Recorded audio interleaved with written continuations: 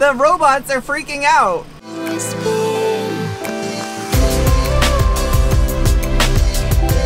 Hello, people on the other side of a screen. Today, I have the all-new 2022 Nissan Frontier Pro4X. That's the off-road 4x4 version of the new Frontier. And this one's fully loaded. But what's more important is what's up underneath and under that hood. So let's get it up in the air and find out. And then we'll take it off-road. Ooh, I just noticed the step-up plate says Frontier. Oh, wow, that's rugged. Sounds like a frying pan. It says Frontier on it, on both the front and the rear.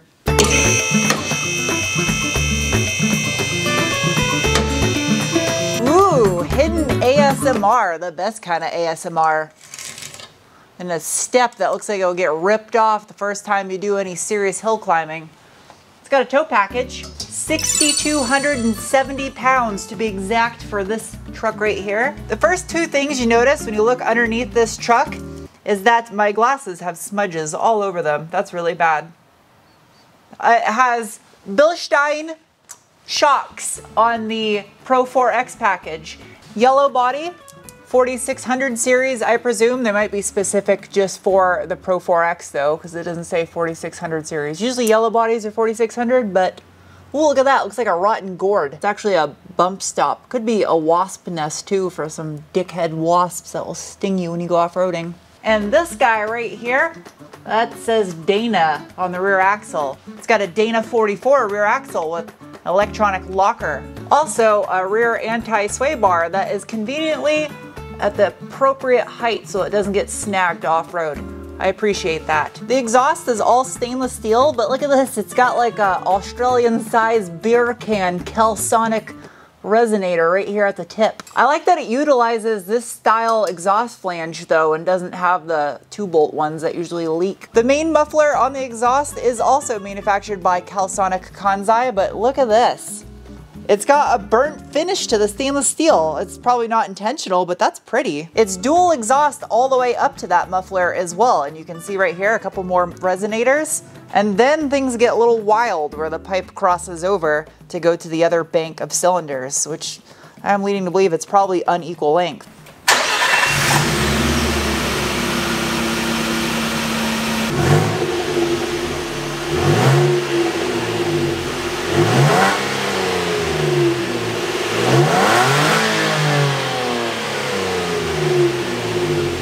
In addition to the D41 3rd Gen Frontier having a solid rear axle still with leaf springs, it has disc brakes in the back, whereas the Tacoma has drum brakes. Just something to point out. Also, I noticed there's a sticker on the drive shaft right above my head. The drive shaft has a sticker on it that says Dana Spicer.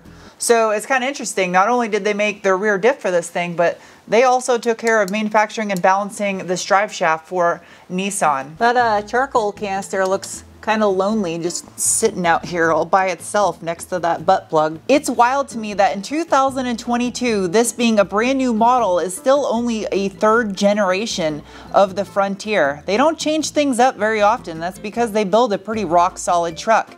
And this one does have a fully boxed frame for the 3rd generation and lots of skid plates for the Pro4X model.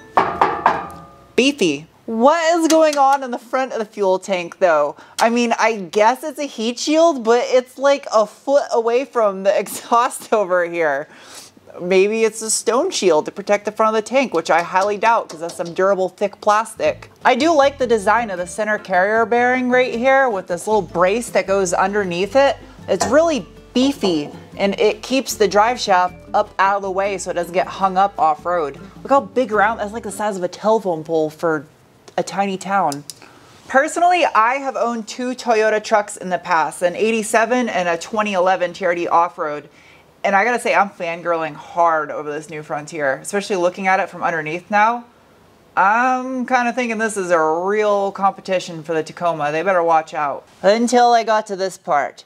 Why is this just left raw steel for the front part of the drive shaft when everything else back here is painted? That doesn't make any sense. YouTube comment sections and internet forums love to hate on Jatco transmissions, especially the CVT kind. This truck does not have a CVT. It has a traditional 9-speed automatic transmission with a torque converter. And it's developed by Mercedes-Benz. It's a 9G-tronic. However, it technically isn't because it's only licensed by Mercedes to Nissan and then manufactured by Jatco. Other than the transmission pan being manufactured out of a nice ASMR plastic and not having a skid plate to protect it, I do actually like this transmission. Sadly, Nissan dropped the manual transmission option for the Frontier, and that really breaks my heart. It's just Toyota and Jeep now that are in the game for the mid-size truck market that has 6-speed manuals available. Up front, there is a double wishbone independent front suspension with a coil-over strut. Also, take note at the angle. They're cambered inward from the bottom up towards the frame. You do not get a front locker with the Pro-4X, but look how easy it is to access this front diff. I mean, it's just right there in case you want to add one yourself. Another nice skid plate. Look at the size of that front anti-sway bar. That thing is girthy, especially right here at the end link, which is the size of a marker, a Sharpie. This is 25.4 millimeters in diameter. Ooh, that's pretty. This front skid plate actually has like a silver gloss pearl finish to it.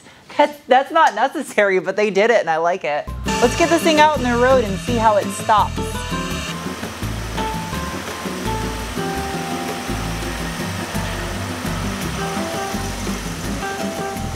Okay, it's time for the braking test.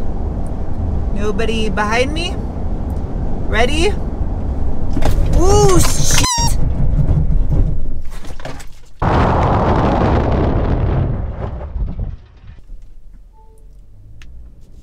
Those are really good brakes.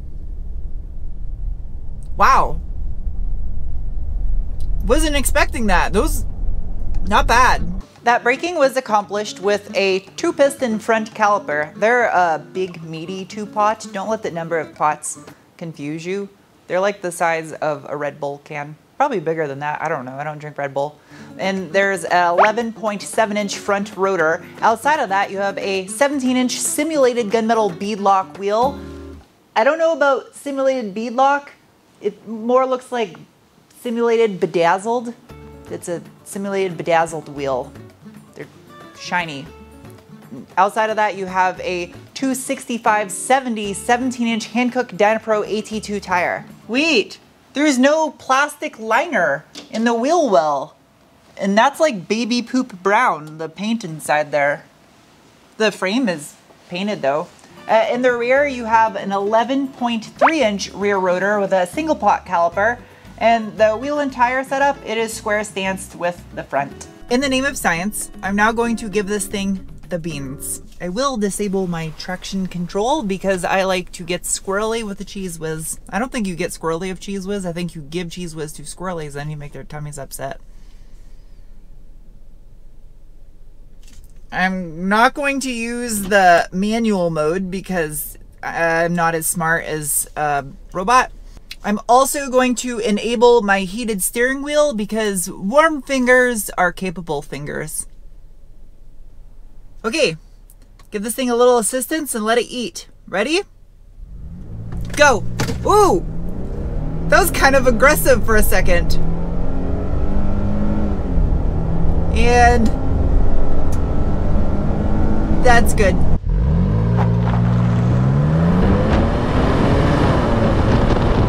Not bad for being an NAV6. It feels like it gets taller when it starts going. It's not bad though. It's not bad, especially considering this thing's like 4,700 pounds and change. Oh, it's hard getting in this truck and the lift. Hood struts. Good job, Nissan. Why can't anyone else figure that out? Doesn't open very far though. Wait, you pulled a Subaru, Nissan. This is not all painted under here. It's overspray. It's like green and yellow and gray. What is going on if manufacturers not painting the underneath of the engine bay completely? It's yellowish over there and green over here.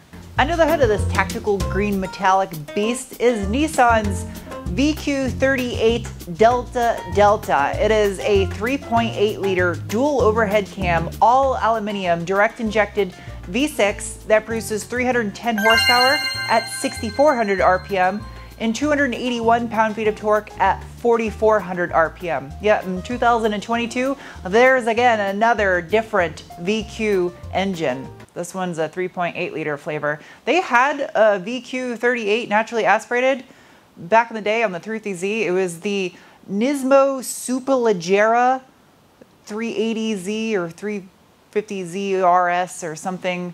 I'll put a picture of it on the screen.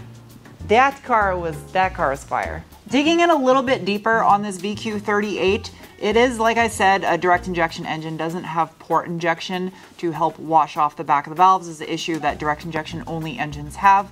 This does have 11.0 to 1 compression ratio, and something weird with the variable valve timing they call VVT-C-S. It has electronic control on the intake side of things, but on the exhaust side, it's hydraulically controlled. It is also an over-squared engine that's 95.5 to 88.4 millimeter bore and stroke. The engine cover is made out of rubber. Interesting. Plastic platinum on the top, just kind of flops over one of the banks of cylinders. That's a pretty good size engine bay. I mean, a quarter of it is taken up by empty space by all the heat exchangers and radiators up here. But what I'm curious about is the prior generation Frontier, you could stuff a VK56 underneath the hood and it would fit. Now I wonder if you can do that with this one. That would be kind of fun. I'm gonna get straight to the point with this off-roading and start with the hill climb test. I think it sets the tone of how the vehicle is gonna do off-road anyway by seeing how it tackles this. Now I did review the two-wheel drive version of this truck. There's a link up above if you want to check that out and you can see how it did off-road. With that said, I'm gonna use four-wheel drive on this hill, even though it probably doesn't need it. Put it in 4 high. Now it does have a locking differential. However, you can only lock the rear diff in 4 low. So I wanted to see if it could do it in 2 high with the rear diff locked, but you can't do that. This thing has a 32.3 degree approach angle and 9.8 inches of ground clearance. But I'm concerned about these step-up rails and that rear step. What is going on here?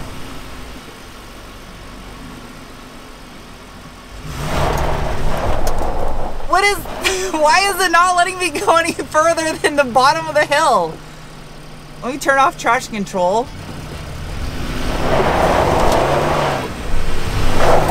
What is this? I'm in 4 high. Why won't I get up this far? The robots are freaking out.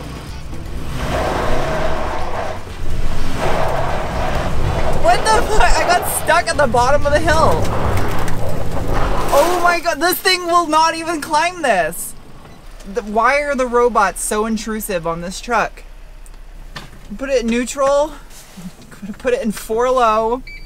I'm gonna lock the rear diff.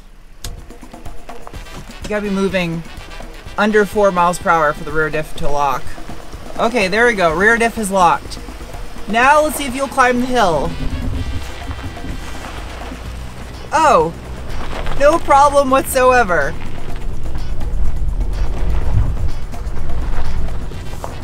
Jeez Louise. Robots are getting angry. Why are the systems are so intrusive on this truck? Jeez. It made it up. No, Nissan. Dial that back a notch. That's too much. It's like this thing is expecting a moron to drive it, and it's like, no, we must protect the truck. I know the first thing someone's gonna say when a vehicle struggles to do something off-road, they're gonna blame it on me, but I wanna say this. I do not lower the tire pressure on any vehicle I review. I keep them all at the OEM recommended tire pressure because it sets an even playing field across the board with the vehicles. I'm not trying to give any of them an advantage to make them better off-road. Now, downhill does have hill descent. There's a button down here I gotta press. Let my foot off the brake. Yep, works good. It's quiet, it's a quiet system. Toyota is really noisy when you use their hill descent. It sounds like whales fucking in the ocean. This doesn't. This is nice and quiet. I get a feel that this thing is capable off-road, but very intrusive on the electronic aids. Camera, please. I don't want to drive off the edge here. It's not bad. I'd say it's average for turning radius and 4 high. What is with these nanny systems though? It does get the job done.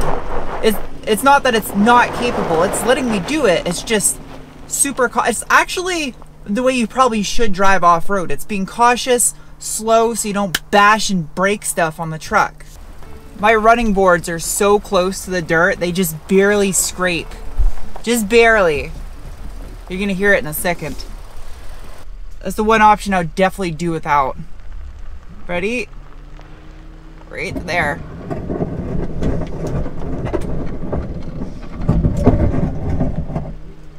That's great. Luckily, I got out and checked on them. The powder coating's tough on these things.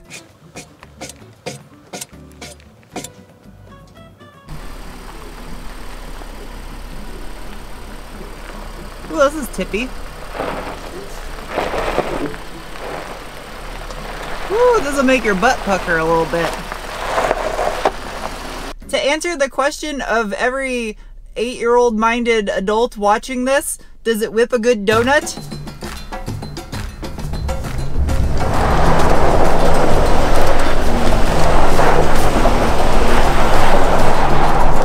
Yep.